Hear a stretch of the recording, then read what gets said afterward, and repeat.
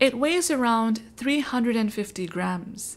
It pumps about 6 quarts of blood throughout the body. It beats 100 times a day, 36 million times per year, and around 3 billion times in the average lifetime. This is not just an amazing spectacle. It is the heart of human life.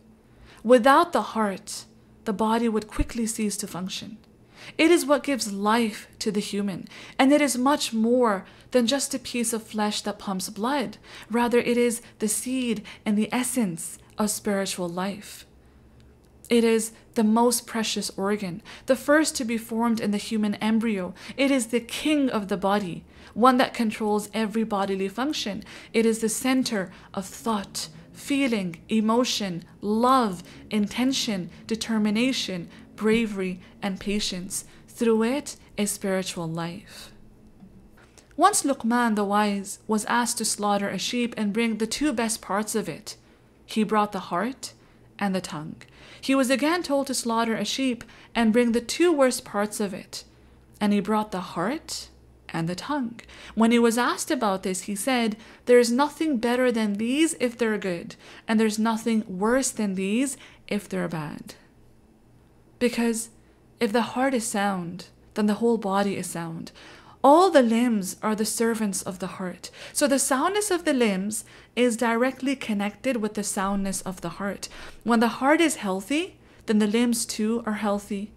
The place of taqwa is also the heart, and it is also the seat of perception and understanding.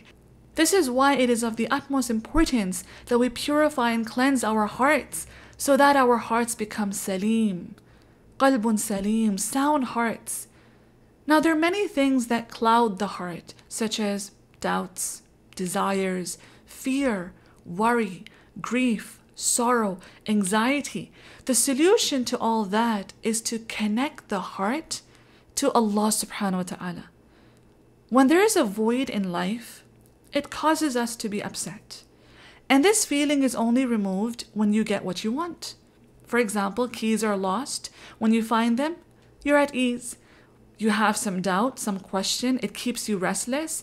When that question is answered, you're at peace. Similarly, you're thirsty. You drink water. When you drink water, it quenches your thirst. Similarly, my heart and your heart also has a need, and that is the remembrance of Allah. It is the Quran. It is beneficial knowledge. That is the sustenance of the heart. That is the nourishment of the heart. That is what nourishes and sustains the heart. It is the cure. It is the healing. It is shifa. True satisfaction, true contentment and happiness only comes by filling the heart with what it was made for, by using the heart for the purpose it was created for. And that is Allah's worship. That is Allah's remembrance.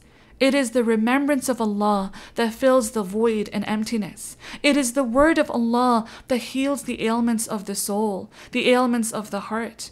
You have questions, the book of Allah has answers. You have doubts, the book of Allah has clarity. You have worries, the book of Allah has solutions.